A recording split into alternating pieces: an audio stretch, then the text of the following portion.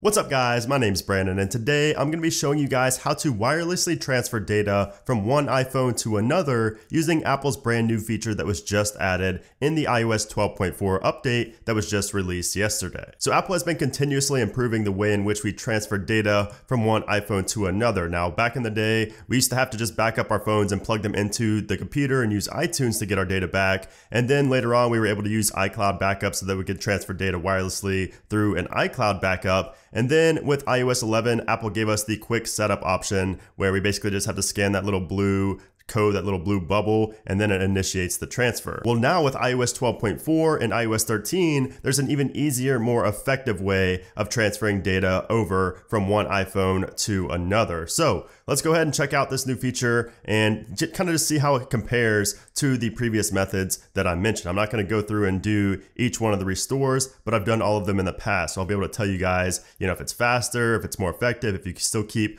all of your passwords, if you keep all your photos and things like that. We're going to go through some of those details as well. All right, so to do this, you do need to be on iOS 12.4 or higher on both devices. So the device that you have, so say you have an iPhone 6 and you just bought an iPhone 8 Plus on eBay, obviously both phones are going to have to be on iOS 12.4. So if the phone you just bought on eBay is not updated, you will have to update that and then restore it back to factory if you want to get all the data from the old iPhone, in this case the iPhone 6, onto the iPhone 8 Plus. So both of these phones are on iOS 12.4, so it should work just fine. So I'm going to take the iPhone 6 here and I'm going to go ahead and take a couple of pictures. I do have iCloud turned off, so these are not going to be transferring via iCloud. So I'm just going to take 3 photos here, and you can see those are the photos right there that I just took. And I do not have iCloud enabled, so it's not going to be using iCloud for that. So we're going to test and see and make sure that all of the data gets transferred over properly. And you can see the applications I have here. You can see that I am logged in to these applications as well. You can see there I am logged into Twitter. I believe I'm also logged into Instagram here as well. And yes, I am logged into Instagram as well. So we're going to check all that once this process completes. So we're just going to go ahead and set up the new phone now. We're going to have the old phone unlocked and just sitting on the home screen. And we're going to go ahead and start with the process here. So we're just going to do this. And now when you get to this part, you should see a little prompt on this screen. I actually canceled it earlier. So I'm just going to lock and unlock this phone. So you should get this prompt on the old phone right here once you get to this part of the new phone setup. So we're going to go ahead and unlock to continue. And you can see it is connecting now. We are going to have to scan this little code here, which I just mentioned.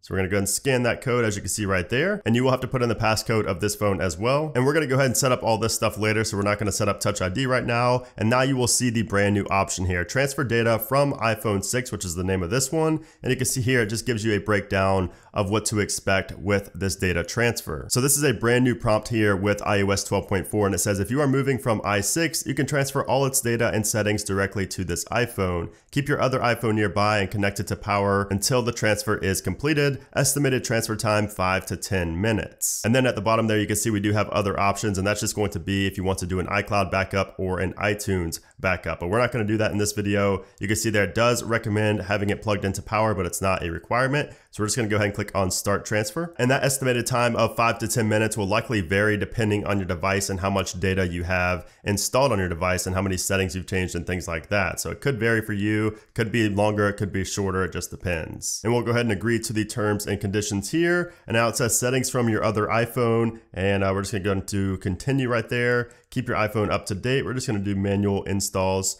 All this stuff doesn't really matter. We're just trying to get to this. So we're going to set up later in Wallet for Apple Pay. We'll set up Siri later. We're not going to share app analytics. Just continue. We're just trying to get through this menu just so we can get to the home screen. But of course, if you are setting up a phone for the first time, you will want to pay attention and set these settings to whatever you would like. So if you want True Tone on or off, you would want to do that. And you can see here, now we get to this new screen, transferring data from i6, which is this phone right here. And you will go to this screen here on the old iPhone. And you can see down there, the time remaining is only 1 minute. So it's not looking like it's going to take very long at all. So this is the brand new transferring data screen here. And you can see for some reason the new phone has the little icon right there up at the top, but the old phone does not have the blue graphic right there or a cancel button. So you can't cancel it from this phone, but you can cancel the data transfer process from the new phone. And there we go. It says transfer complete. Your data has been transferred to your other iPhone. Before you trade in, give away, or sell this iPhone, you should completely erase it by going to settings and choosing erase all content and settings. So that's the prompt we get here on the old iPhone.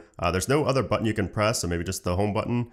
So yeah, I guess you press the home button and it takes you back here to your home screen, I would imagine. So yeah, you get continue now, and it just takes you back to the home screen. So now we'll see all of the applications and everything on the new phone, which in this case is the iPhone 8 Plus. And like I mentioned, I am going to check for those photos that I took there at the last second, and also for passwords and applications and things like that. All right, so let's go ahead and unlock our phone. You can see there, it is going ahead and downloading all the applications that were on the iPhone 6 here in the exact same layout. So you can see there, everything is exactly the same as the iPhone 6. It's just downloading them right now. So you can see there, we do have the same home screen layout. Now let's go and check our photos and see if we do have the same photos here as well. So yes, we do have those 3 photos that we just took before this process. So that's good news. And by the way, I do just want to mention that this was definitely faster than an iCloud backup. At least it seemed like it to me. And the fact that I didn't have to go ahead and do a backup on this phone before starting the process was even quicker. So I definitely think this is a much faster and more effective way of transferring data over versus the iCloud backup method. All right, so let's go ahead and launch Twitter and see if we are logged into Twitter like we were on the iPhone 6. And yes, so we do keep our passwords as well. And you even get a little prompt there that says device restored. If you've upgraded your device, you may want to review your notification settings. So very interesting. We do have our application still logged into, even though it was not an encrypted iTunes backup. So this is definitely going to be the preferred way of transferring data over from one iPhone to another for sure. And you can see there, we even have the notification badge for a notification in the YouTube application. So this is definitely an awesome feature here in iOS 12.4. And again, this will work with iOS 13 as well. I can definitely see this being a lot more useful than iCloud or iTunes backups. It's faster, you retain all the information, including your passwords, and you don't even have to make a backup before you do it. So yeah, that's pretty much it for this video, guys. I hope you did enjoy it. Make sure to give this video a thumbs up if you did enjoy it. If you are going to test out this feature, let me know down in the comment below, or maybe you've already tested it out. Let me know your experience down there in the comment section below. And of course, make sure you guys do subscribe for a lot more iOS related content just like this one. But anyways, guys, thanks again for watching, and I'll see you soon.